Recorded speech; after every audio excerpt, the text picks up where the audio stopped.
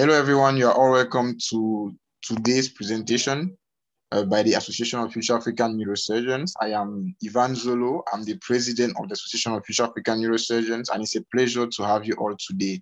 Today, we have the pleasure to receive Professor Salome from the University of Cape Town, who is going to give us a talk. But before we move to the presentation proper, I would like to say some few words about Professor Salome. Professor Salome is an associate professor and the head of global surgery at the University of Cape Town. She is an obstetrician and gynecologist. All right, Professor Salome was a Discovery MGH Research Fellow in 2018 at the Massachusetts General Hospital and the Harvard Medical School in the United States. She is a former lecturer at the Wits University, and she is a global surgery expert. She is also an advocate for women's health rights and equity in surgical and maternal care. Professor Salome is an advisor and consultant at the WHO. She received numerous awards for her work in maternal health. She has worked in various hospitals in South Africa, including the Chris Hani Baragwanath Academic Hospital in Soweto, Johannesburg, for approximately 10 years. Professor Salome, we are honored to have you today as our guest. Before we move to our presentation, I would like to give the floor to the panel members to present themselves. So the first on my list is Dr. Aminata Salah. Please, can you unmute yourself and present yourself? Good evening. I'm Aminata Salah. Very happy to be here and looking forward to the talk. I'm from the Gambia. I live in Namibia, 4th year neurosurgery registrar and training in Zimbabwe. Thank you very much. Also, Dr. Aminata is all over Africa. All right, next on the list is Dr. Daniel Safari. Please, Dr. Daniel, can you unmute and present yourself? Hello, everyone. Dr. Daniel Safari Nteranya, a young medical doctor from Democratic Republic of Congo. I'm actually working at the University Clinics of Bukavu as an assistant in surgery department, and equally as a research fellow at Association of Future African Neurosurgeons. I'm glad to be with you this evening. Thank you very much, Dr. Safari. Next is Darwin Sishimba. Please, can you present yourself? Hello, everyone. My name is Darwin Sishimba. I'm a medical student from the Copperbelt University School of Medicine in Zambia, and I'm the Director of Operations for the Association of East African Neurosurgeons. I'm glad to be here. Thank you. Thank you very much. Next is Olaoluwa Ezekiel. Please, can you present yourself? Hi, everyone. I'm Olaoluwa Ezekiel. I'm a second-year medical student from the University of Ibadan, Nigeria, and a member of Operations Department, HAFAN. Nice to be here. Thank you very much. Next is Dieudonné Oponde. Please, can you present yourself? Okay. Next on the list is François Xavier. Please, François Xavier, can you present yourself? Hello, everyone. My name is Rutaisre François Xavier in neurosurgery at the University of Rwanda in year 1. Thank you very much. Next on the list is Dr. Stéphane Gembo. Please, can you present yourself? Already have a friend there. Next on the list is Takut Singh Bejo. Please, Takut Singh, can you present yourself? I'm called Singamo Bejo, Senior Medical Student of the University of Buea, Cameroon, member of IFAN. Thank you very much. Next is Tunde. Please, Tunde, can you present yourself? Hello, everyone. I'm Tunde Olobatoke from College of Medicine, University of Lagos, here in Nigeria. I'm a 4th year medical student and a member of IFAN. I'm happy to be here. Thank you very much. Next is Umutoni Alice. Please, can you present yourself? Hello, everyone. My name is Umutoni Alice. Currently doing general medicine and surgery at the University of Rwanda, level 3. I'm a member of AFAN. Thank you. Thank you very much. And the last but not the least, Dr. Or, please, can you present yourself? Hello, everyone. I'm Ulrich Sidney, the founder of the Association of Future African Neurosurgeons. Thank you very much, Professor Salome, for giving us some of your time and presenting today. we look forward to your talk. Thank you very much. And I am Ivan Zolo, as I already said, President of the Association of Future African Neurosurgeons. I'm a final year medical student from Cameroon. But Professor Salome, you have the floor, please. You can move on to your presentation. Thank you. Thank you so much. I'm really delighted to be here, and thank you so much for inviting me. Also, thank you for giving me the topic that you gave me, because as you know, it covers well, it moves well between my personal specialty, the work that I've done in global surgery, and also going into global neurosurgery. I'm delighted to meet all of you. Some of you I've read about you, seen you on Twitter, everywhere, and so it's really such a delight to be with you tonight. So I'll go right ahead, and I hope you can all see my screen. Just gonna enlarge it quickly. Okay, so as the topic that I'm taking you through today, it's what African neurosurgeons can learn from African perioperative outcomes for obstetrics and gynecology. And those that know me well will know that I've spent a lot of my time and research on obstetric surgery, and that's really how I've framed my talk.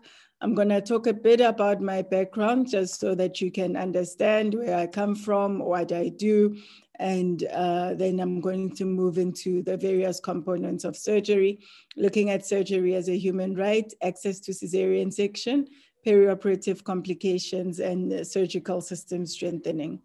So this is just my background. I'm an obstetrician and gynecologist, as you know, and afterwards I decided to take the route of doing a PhD. And that's really how I ended up in global surgery. I did a PhD which looked at cesarean section outcomes and looking at measures to reduce maternal mortality and morbidity. And so with that found, health system strengthening was a key component of that, and really found myself balancing between working as a clinician and working as a scientist, looking at surgical outcomes and health systems. And later in 2019, I was employed by the University of Cape Town as head of global surgery. And so over the past 2 years, we've really been developing our global surgery division. And so this is where my life moved from 1 minute doing community obstetrics to the next moment heading up global surgery and trying to understand how we can strengthen surgical systems across all the surgical disciplines. And so, as you know, my work has been mainly about how do we make cesarean section safer for African mothers. And so an important lesson that we learned through my work, initially through my PhD and later through other research that I've been part of, is that patients are more likely to survive life-threatening surgical complications in a functional health systems where multidisciplinary care is available. And so this is what the take-home message that I'm going to give you today, that health systems matters. It's not only about the surgery that you're doing, it's about the health system that you are operating in. So surgery as a human right, and I think for obstetrics care, for obstetrics as a discipline, I think what has really changed our outcomes, or what has improved, is the view that maternal health is a human right, and starting to look at issues around equity and ensuring that surgical outcomes across the world improve. And so if you look at various definitions, health equity is about ensuring that it's ensuring that there's an absence of avoidable, unfair, remediable differences among groups of people, whether they are defined socially, economically, or demographically, or geographically. And this, which is really an important part of global surgery and population health, trying to ensure that people across different populations or across different geographical locations have got equal access to care. Social justice, of course, is another theme that is tied closely to this. Social justice is a just distribution of goods within society. It examines the relationships between groups and individuals that influence the distribution of goods. It entails advocating for the poor and for social solutions to structural barriers that deny them access to affordable, adequate healthcare. And so the work we do is also about ensuring that there is social justice. It's trying to remove those barriers to access to surgical care.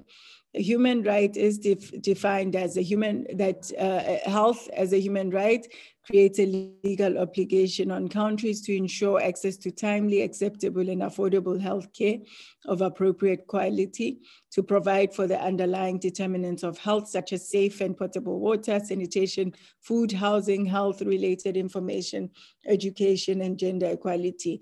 And so I've raised these because, you know, the work that we do is really rooted in these, ensuring that health is seen as a human right, ensuring that there's equity and social justice.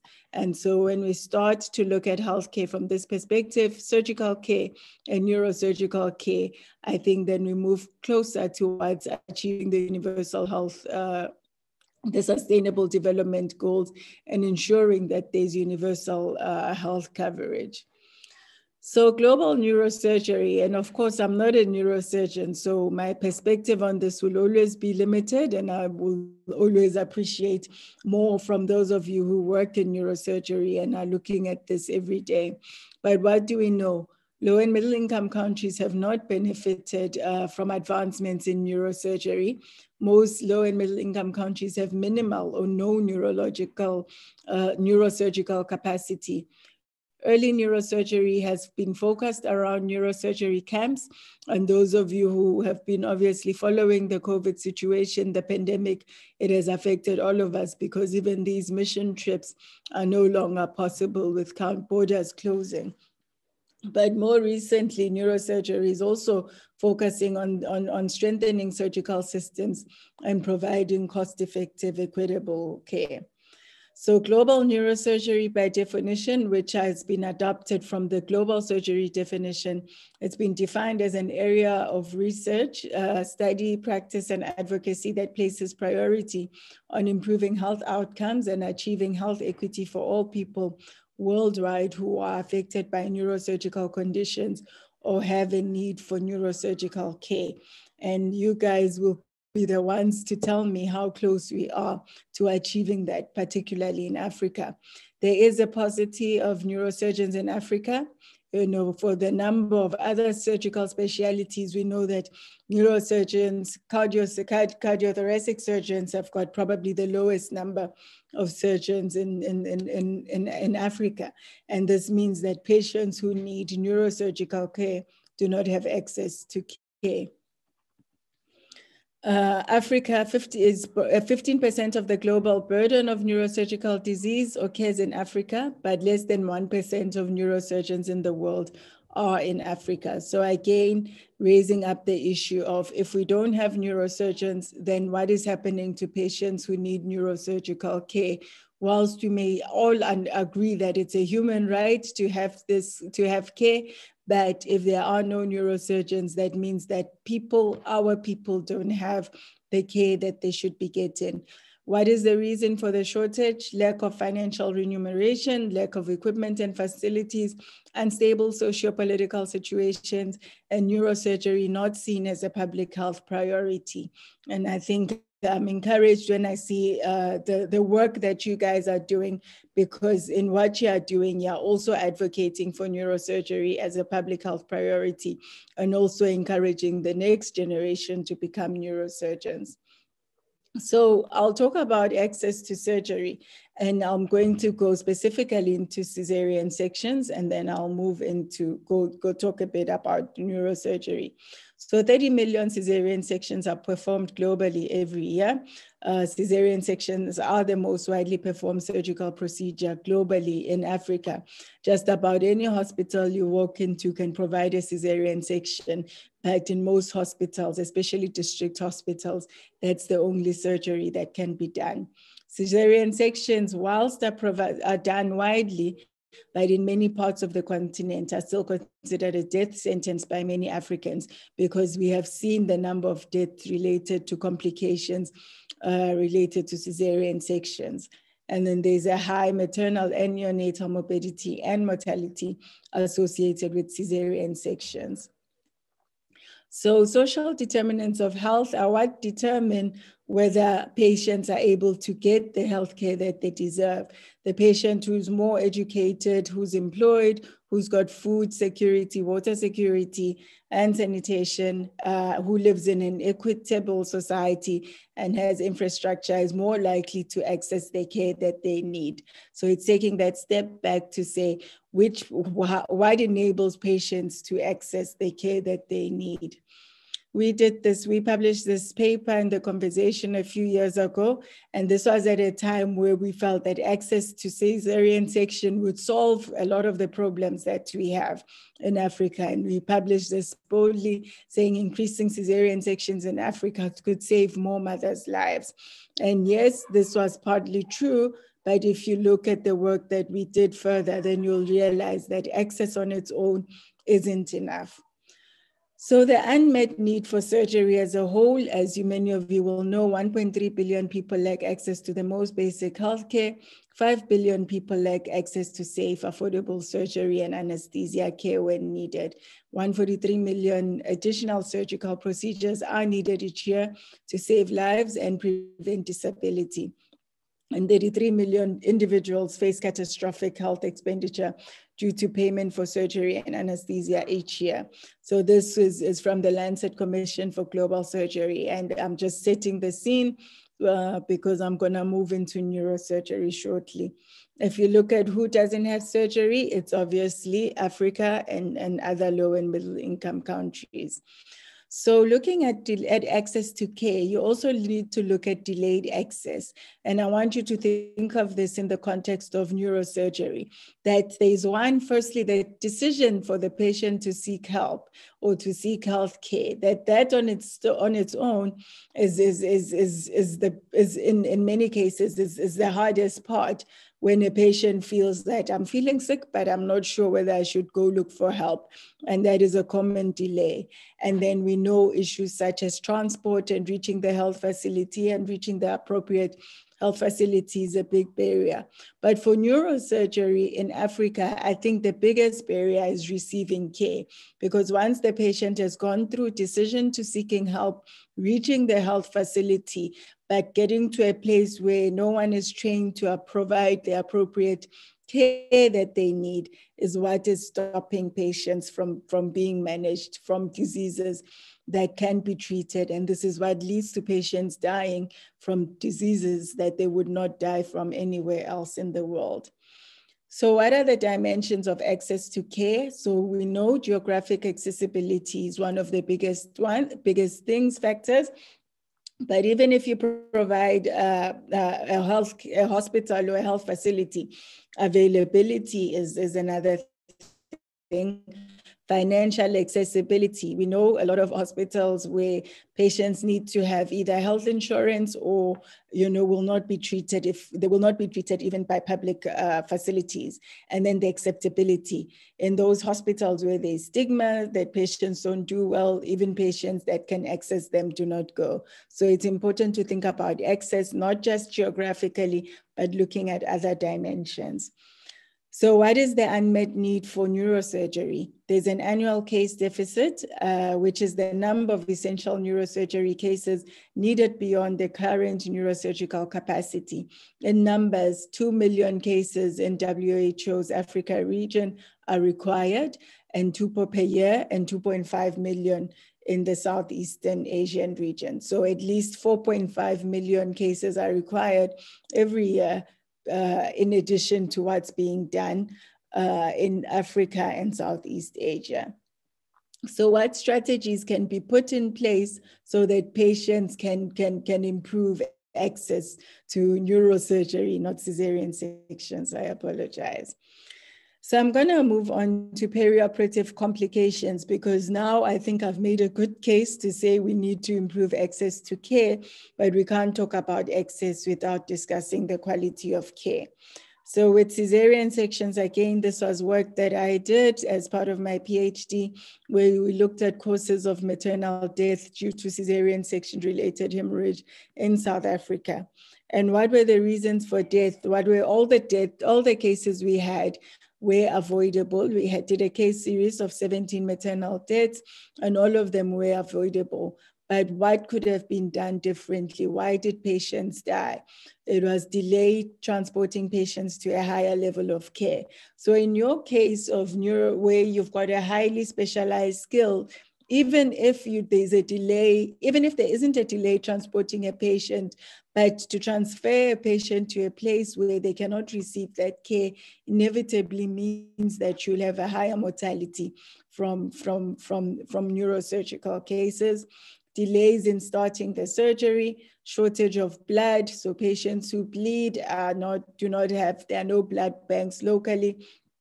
Patients who need ICU, there were no ICUs available. Failure to detect shock and treat, delayed decision to perform second look surgery. And I think some of these things apply really to any surgical discipline. The numbers may be slightly different across disciplines, but I think these are the principles that highlight that it's not just about access, but it's about quality once you've got the patient in front of you. And then we also looked at why women, at the women with complications, why women bled and how they were saved. And in this case, what we saw was that in hospitals where there was multidisciplinary care, women had better outcomes. And what I wanted to highlight here was what was done for the women that were saved. These are women that were able to have a hysterectomy, which of course on our end is complex obstetric gynae surgery. Women could have relook laparotomies that were bleeding. The dialysis was available, ventilation, intensive care, inotropes, and the ability to transfer them to a higher level of care. So it also required that there was a functional transport system. So I mentioned these because it's important to look at, it's not just about task shifting, task sharing, but that small percentage which has complications. If people are not trained and if these surgeries are not being done in a safe environment where they have access to multidisciplinary specialists, and facilities that they require, it means that patients, even with good intentions, may not do well and end up having a high mortality from cases where you shouldn't. And then as you know, as part of the African Surgical Outcome Study as an obstetrician, and this was one of the groundbreaking studies that were done, led from UCT, which was a 7-day prospective observational cohort study. We did the sub-study where we looked at maternal outcomes.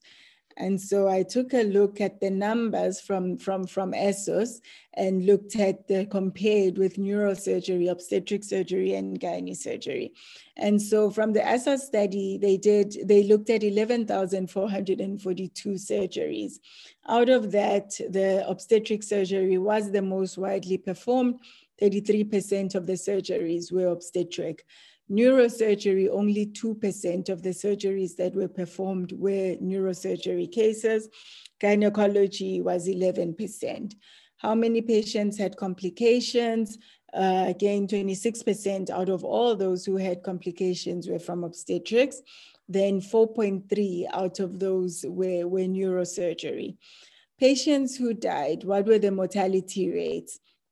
So what's interesting here is that the denominator is taken from all the patients that died. So out of the 33% out of this, it's out of the 239 patients who died in the study, 8.8% of them were those who had complications from neurosurgery, and 8.4% of those who died were from obstetrics. So whilst there was a difference of 2% and 33% between the two groups, the number of patients that died was actually quite similar, and which is showing that the number of patients who had complications and who eventually died from neurosurgery cases was actually much higher than it should have been. And of course, there are many reasons for this. Right? It also highlights that, one, there isn't enough neurosurgery neurosurgery being done in Africa. And two, I think the mortality rate from the cases that are being done is disproportionately higher. So I'm going to move into surgical system strengthening, because that's what, to us, global surgery is really about. So highlighting that a health system consists of all organizations, people, and actions whose primary intent is to promote, restore, or maintain health. A health system is divided into 7 different components: service delivery, infrastructure, leadership and governance, human resources, medicine and technology, finances, and information. And so we always keep this in mind, so that whatever questions we're looking at, we don't only ask service delivery questions, but also look at infrastructure, leadership, human resources. Then then we do research, we do work that is going to strengthen the whole system in its entirety, and not only focusing on what the clinicians are doing. So an approach to global surgery is health system strengthening, understanding that a key function of the health system is to implement interventions to improve health. How we have looked at health system strengthening: we have systems level interventions, we have targeted interventions. Targeted interventions are interventions that you can do in your own population, in your own community. It's looking at a problem that you have in front of you and saying, how can we come up with an intervention to solve it? Systems interventions, and a good example would be the NSOAP, and saying, let's improve the policy at national level, so that if we change the policy, then the system will change and outcomes will then improve.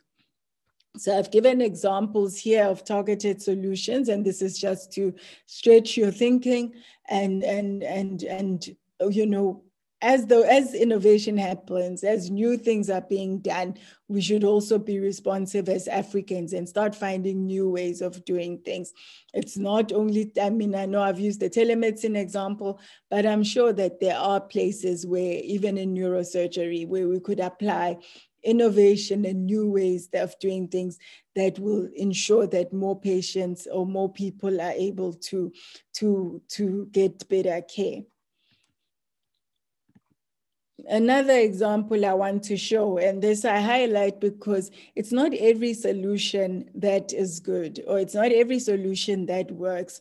You know, we've seen things that work, that have worked in other parts of the world, and sometimes we don't, we are very modest in some of the interventions that we implement here in Africa. And something similar to this happened a few months ago with the pandemic, even here in South Africa, where we are improving things, but not, you know, not coming up with sustainable solutions or solutions that will work. And so this happened in an African country. It happens across other countries, where even today, ambulance systems that are created are still being used, driven by animals. For me as an obstetrician, if a patient is bleeding or having a fit and needs to reach the nearest hospital, there's no way that they'll survive if they are being moved in transport that is not reliable. The NSOAP, as you all should know about, I mean, these are examples of systems level solutions. These are high level, need large groups of people and task teams working on them. And this is when you try to come up with system solutions. And I highlight this because, yes, let's work on the NSOAPs, let's work on these interventions together collectively, but everyone in their country, in their hospital, in their health system can do something. And I think many of us as Africans need to start thinking of targeted solutions that we can implement locally where we live. So what are neurosurgery solutions? And I took this from a paper that was published in 2019. Global neurosurgery was largely about surgical camps and missions. And this has done a lot in many places, has brought the surgeons there, the operations happen, you know, people get treated, people get healed. But the downside is that the surgeons go back, patients may remain with some complications, you know, you don't know what happens afterwards, but surgical capacity is not increasing through surgical surgical camps. And so surgical camps can, yes, the surgery is provided, but if you want something sustainable, you need to match it with surgical training. Then there's surgical training, which is about creating more neurosurgeons and ensuring that they are being trained. And I believe there are more efforts across Africa and across the world to train African neurosurgeons, but we've got a long way to go. Education is where some of the task shifting and task sharing goes, that you don't necessarily need to have a neurosurgeon in every community, but there are certain things and certain skills that you can teach and share with the health teams or with the clinicians, and with clinicians that they can do and teach and provide at least the minimum care that patients can receive. And then health system policy and advocacy is really a lot of what is being done by the global surgery community. So what lessons can you learn from obstetric surgery? 1, surgery is a human right. 2, access to surgery saves lives. 3, patients die from complications of surgery when in areas where there are weak health systems, and strengthening surgical systems will save more lives. So I believe we need to put a lot more effort in coming up with targeted and system level solutions to strengthen surgical systems. Lastly, what I want to say is what's important for us to think about as Africans is also thinking about diversity and ensuring that there's gender and racial diversity in neurosurgery. A lot of countries, a lot of hospitals, institutions are happy still to have minorities of women, minorities of African neurosurgeons. We need to ensure that women and people of color are inspired to become neurosurgeons. They are mentored, they are mentored, and they finish. They don't just come in, but they come into the program and they finish and they develop to become senior leaders, professors, academic leaders as well. And so if we only think about increasing the number, if we only look at the clinical lessons and forget about diversity, because when we have African neurosurgeons who understand our populations, who understand the communities we come from, 1, they will mentor more people and people from the local communities, and they will understand the problems and come up with better targeted solutions. So I just put a picture there of Dr. Mfundis, who was also recognized as one of South Africa's most powerful women in 2019.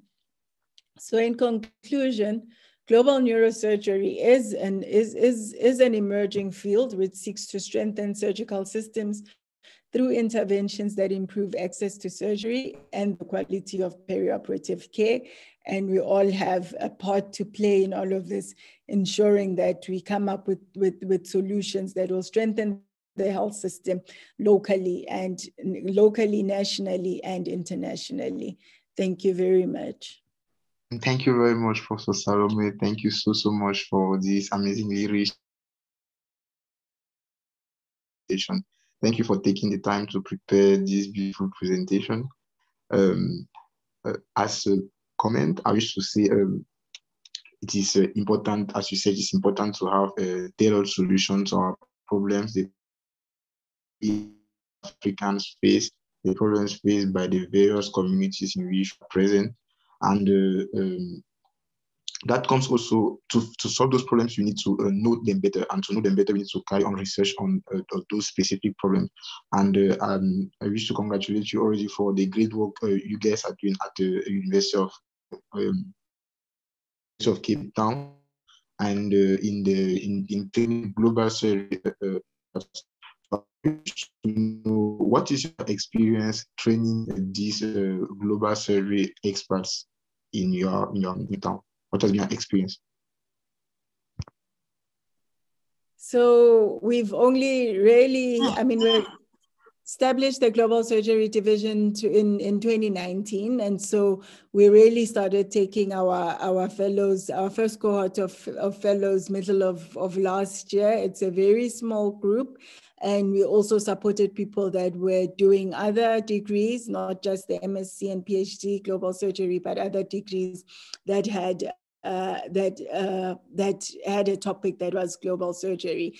I mean, it's been amazing to work with a dynamic group of young and old people who really want to make a difference. And I think what is special about working with people in global surgery is just the passion that they have to do research, to come up with solutions and to find new ways of doing things. And so we are now looking at our second cohort of students and excited to work with the second group that will come on. But the experience has really been that, you know, we get people from different fields, and it's not just the surgeons. We work with nurses, we work with physiotherapists, we work with, you know, occupational therapists. Everyone sees a role that they can play, and our frameworks are constantly, you know, evolving and changing and improving for the better. But whilst we've been learning what global surgery means for Africa, we've also been amazed to work with amazing, young, talented people who really want to make a difference. Very much, Professor Salome. Sydney, who says, I'm reading. Thank you, Salome, Professor Maswime. What was your experience putting together the African Perioperative Outcome Study, practical difficulties and tips for the future prospective multi-institutional studies? Thank you for the question. And I mean, the PI for the study was Prof. Bruce Bickard, who, I mean, did an amazing job. I think this is really one of the studies that just stands out for the global surgery community. And so my part was really small in that I advised on the obstetric part of things in the sub-study, in designing the questionnaire, ensuring that there was a second questionnaire which was about cesarean section, and also in translating the outcomes.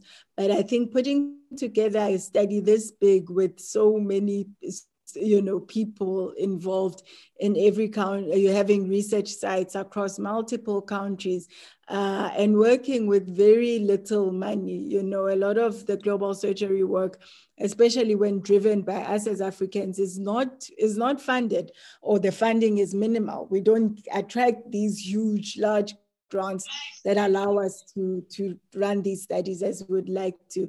So I think the real practical challenges were in creating this massive research group to do this work and to collect this data and send it through.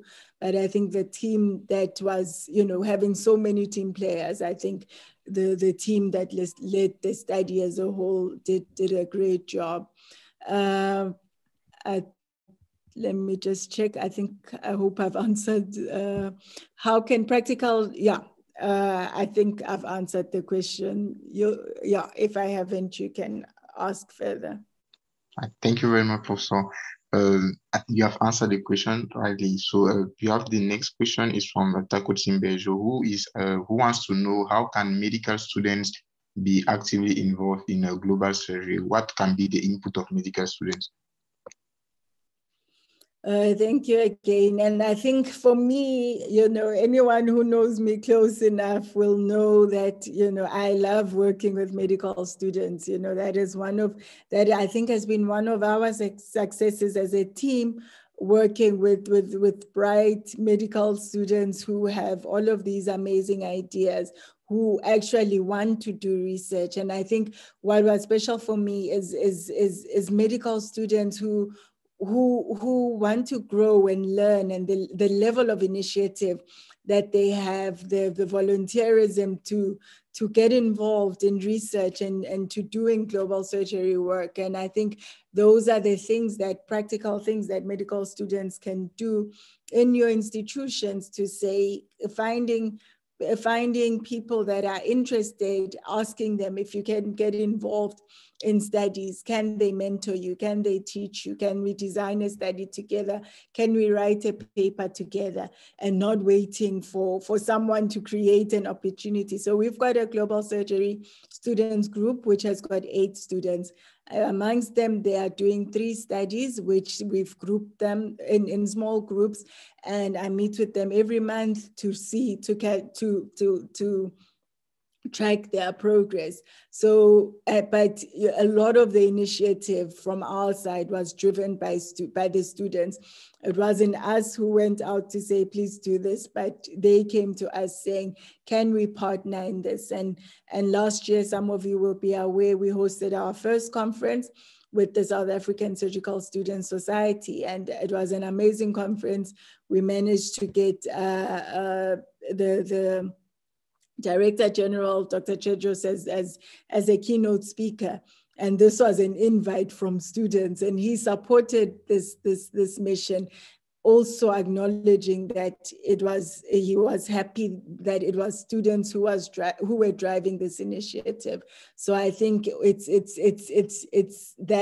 taking initiatives to do this and not waiting for someone to handpick you to say, please go and do this.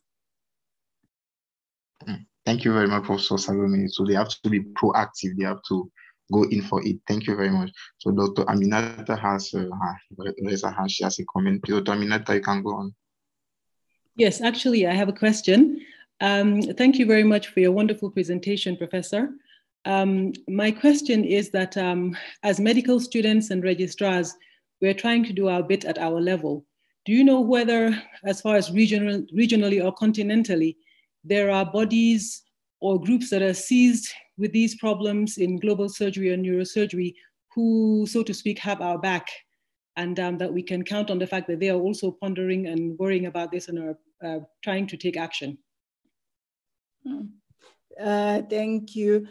And I mean, global surgery is a young division. It's a young discipline, especially in Africa, because we have, I suppose, probably caught up late with the rest of the world and only now starting to create bodies and systems and, putting systems in place. So even in South Africa, there's only 3 institutions out of, so many universities out of about 8 medical schools where global surgery is recognized as a discipline. Across Africa, I don't even know. I think, I don't know if there are many other, divisions. We are constantly looking for people to collaborate with across the continent.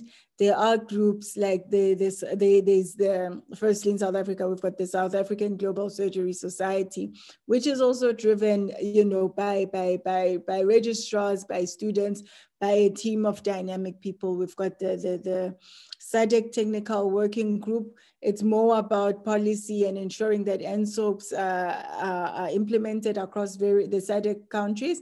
But there's always an open invitation for students to join this group.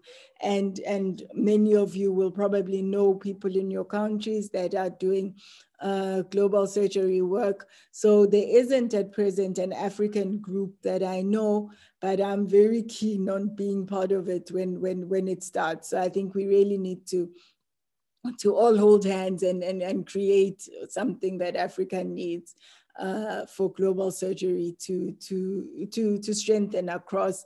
And I agree, the mentorship and support to the more junior cadres is important, and it is our responsibility. Thank you. Thank you very much, Dr. Aminata. Thank you, Professor Salome. So I have a last question here. So we just celebrated the International Day of Women and Girls in Science, and we wish to know, Professor Salome, what is your advice for ladies and girls who are willing to engage into research and science and global surgery?